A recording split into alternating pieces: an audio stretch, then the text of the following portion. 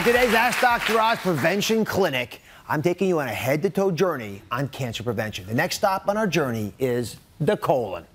Now, I'm here with Naomi. Thanks for joining us, Naomi. You're welcome. What's your question? Dr. Oz, my question for you is, I'm a 4-year colon cancer survivor, and I recently had another colonoscopy done. Yes. They found inflammation in my body, and my question is, what can I do to prevent cancer from coming back, and what can I do about the inflammation? So if I can talk to everybody, inflammation to me is very concerning because it irritates cells. Let me show you a quick animation about why in the colon in particular might be an issue. So come on over with me. Let's take a little trip down here.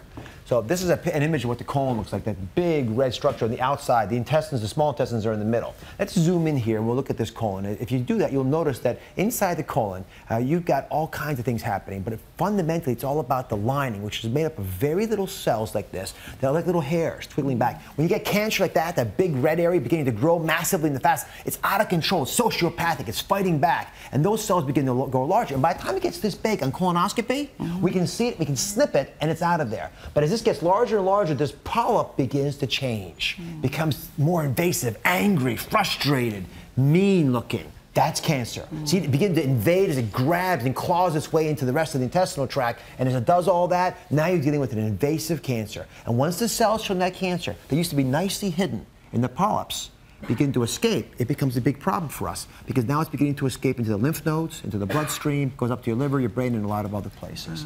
So David, inflammation is something that I know you deal with a lot. That's how you beat cancer. If you've had it, it's how you prevent it in the beginning. Talk a little bit about how you can lower the risk of cancer with that.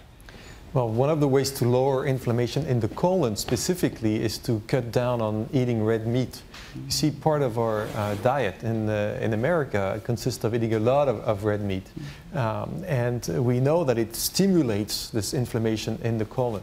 We should be eating about 80% vegetables and a little bit of meat aside or on top of it to add taste if we like it. But it isn't necessary.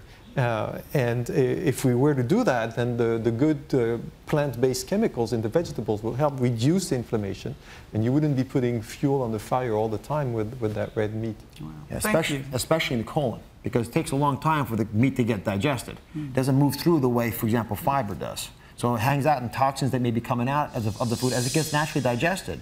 Hang out and cause one of those problems. The other thing is if you've got risk of cancer in your family especially, but maybe for everybody, an aspirin a day. Because it actually reduces some of the inflammation that we think is linked to this. Okay. Fair enough? Fair enough. Thanks for the question. Thank you. Appreciate it. Now, as you make your way to the toes, our next stop in cancer prevention is the ovaries. There they are. And we've got Laura in Akron, Ohio, who's joining us via Skype. Hey, Laura, how are you?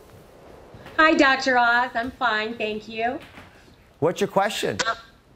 Well, I have had ovarian issues, which makes me nervous for my daughter. What can be done to prevent or reduce my daughter's chances of getting ovarian cancer?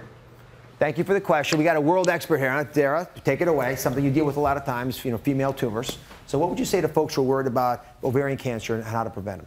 Well, ovarian cancer is one of the things that we just don't understand, but we do know that there is a lot of genetic disposition for people who have ovarian cancer. So what I would recommend is for you to consider having genetic testing for your daughters. We do know some good information. There's turmeric. Turmeric is the yellow powder that we find in curry. We found that in the lab, it actually kills specifically ovarian cells, so it's worth a try. Fair enough? Thank you very much. Thanks for joining us. You're welcome.